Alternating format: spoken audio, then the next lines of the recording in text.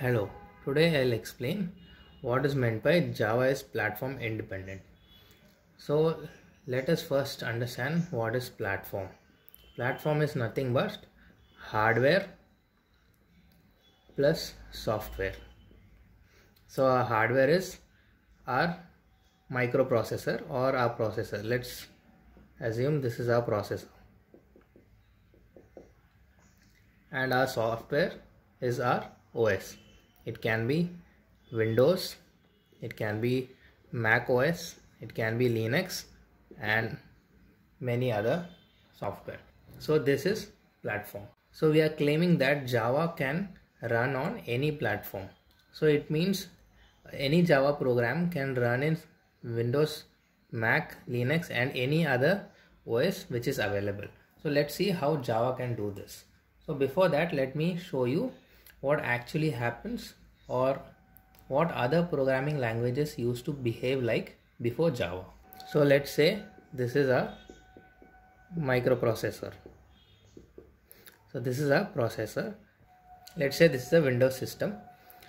So when we write a program, let's say the program is in high level language.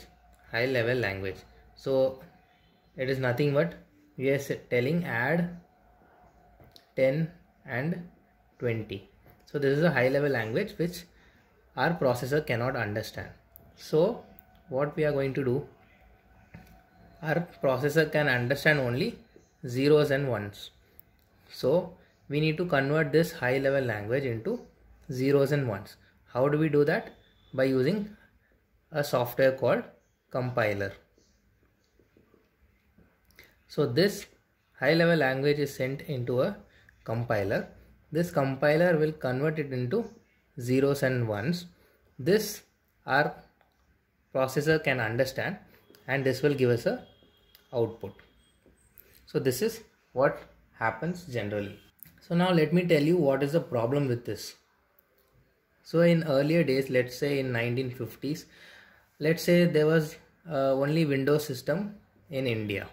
So if I write any piece of software, let's say I design a software A, and this software I'm going to put it in a CD and I'm going to distribute to everyone in India, and everyone in India are using Windows system.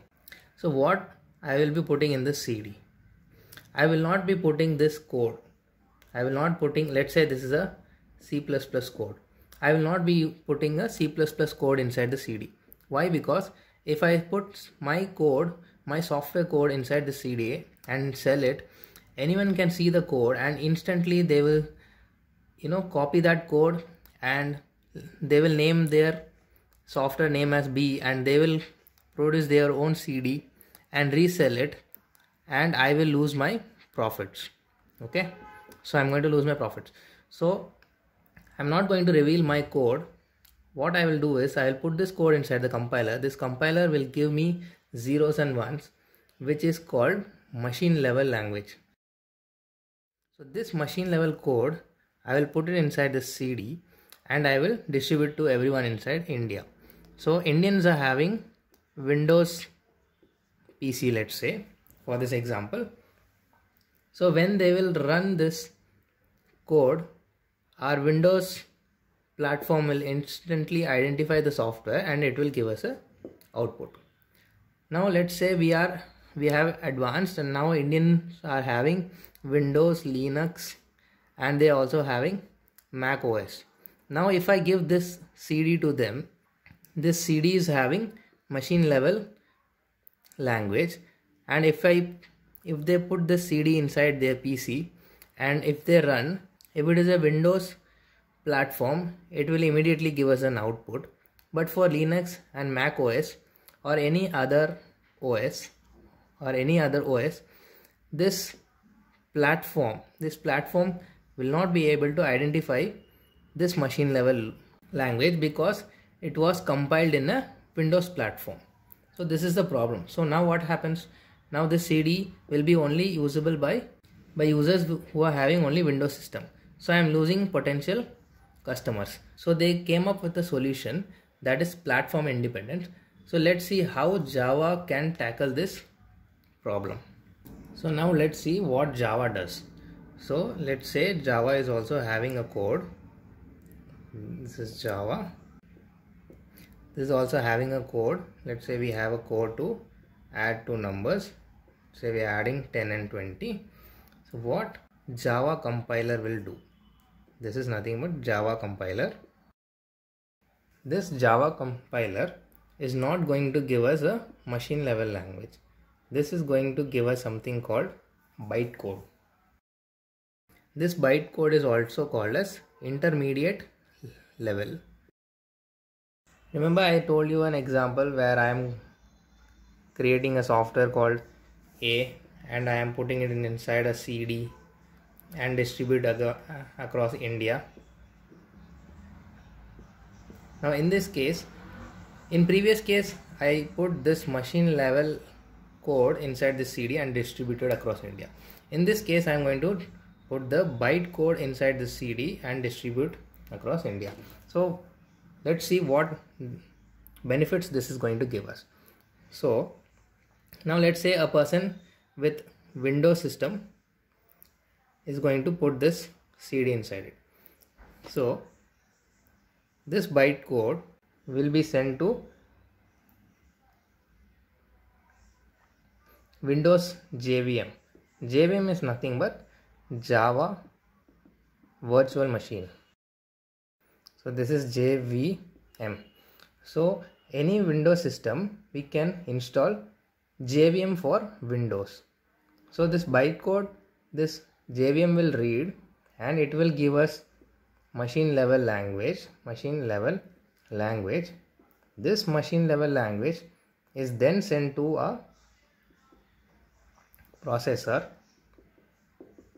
and this processor is going to give us output. So this is the process which is similar to this.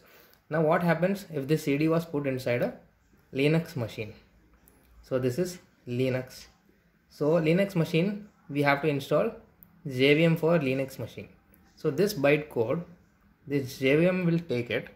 It will then convert it into machine level language, and this machine level language our processor will be able to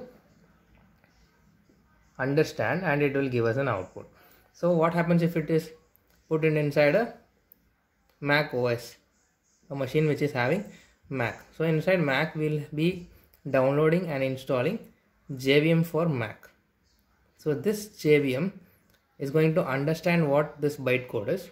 Then it will convert it into machine level language. This machine level language will be understandable by the Mac microprocessor and it is going to give us an output. So you can see how Java is able to be platform independent. Java compiler will give us a bytecode. This bytecode we can take and we can put it in any of the system, and inside that system it will have a suitable Java virtual machine, and this virtual machine is going to convert it into machine level language, and this machine level language the processor will be able to understand and give us the output. So if you learned something from this video, please leave a like and consider subscribing to my channel. Thank you.